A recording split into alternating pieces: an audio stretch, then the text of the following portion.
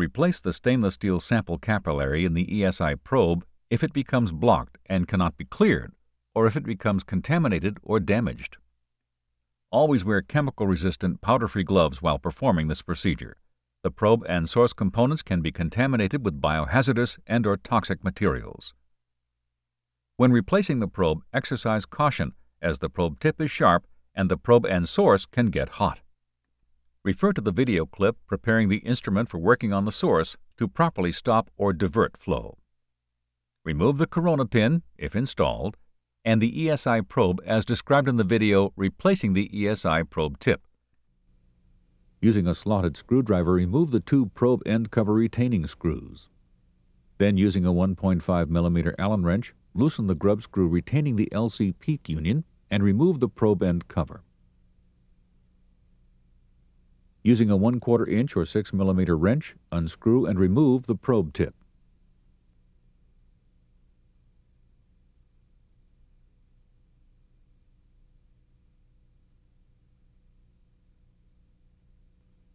Using 1 5/16 inch and 1 7/16 inch wrench, remove the LC union.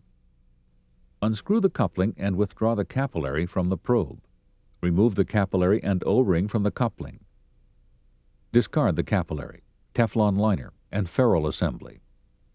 Using needle nose pliers, remove the conductive sleeve from the inner bore of the probe assembly fitting. Slide a GVF 16 ferrule onto the liner tube. Press the O-ring into the groove facing the short end of the coupling. Slide the coupling, short end first, onto the capillary, followed by the new Teflon liner tube and ferrule.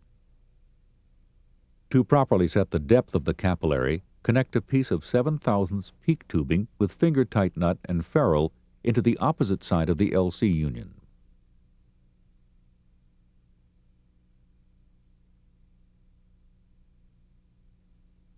Press the capillary into the union until it can go no further and tighten the coupling nut to the LC union just until snug. Gently pull on the capillary to be sure it remains in place.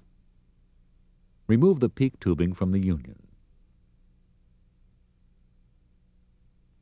Slide the conductive sleeve onto the capillary, then feed the capillary through the probe. Attach the coupling nut to the probe and gently tighten using a 7/16 inch wrench.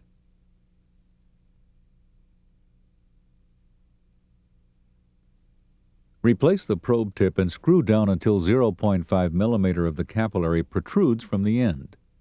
Use the eye loop provided in the startup kit to enable you to clearly see the capillary. Replace the probe end cover and secure with the two slotted screws. Tighten the grub screw to clamp the LC union in place. Replace the corona pin. Then reinstall the probe to the instrument. For details, refer to the video clip replacing the ESI probe tip.